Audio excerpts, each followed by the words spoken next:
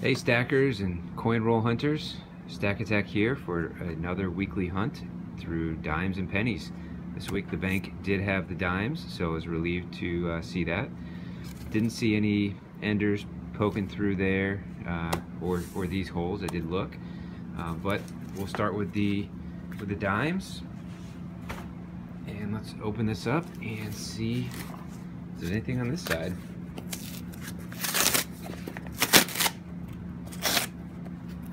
Pretty unusual to have dime enders, but it does happen rarely, sometimes. Alright, I don't see any, so we'll open them up and we'll look inside. Alright, well, dimes were a bust. I just got a 1973 Canadian. Hey!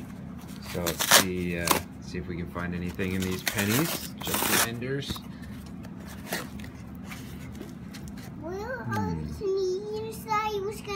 I don't see any wheat penny enders, at least not reverse side up. So we'll open these up, see what we can find. We just got our first wheat penny. Almost didn't recognize it. Pretty dirty under there.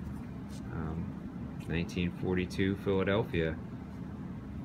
Cool. Hopefully there's some more in here.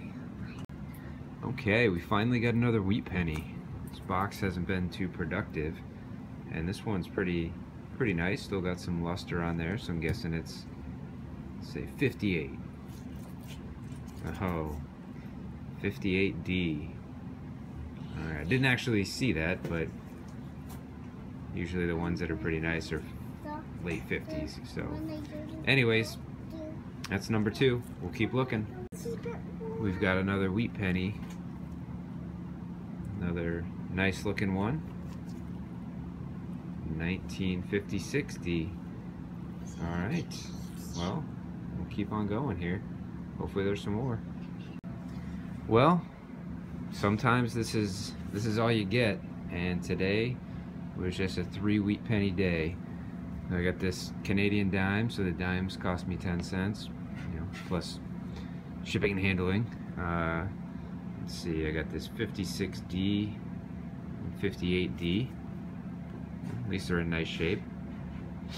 And this really dirty 1942 Philadelphia. So that's it. Sometimes that's the way it goes. You don't get tons of good stuff in every hunt, so that's how it is sometimes. In the meantime, hopefully you guys do. Hope you have a great week, great hunts. Look forward to watching them.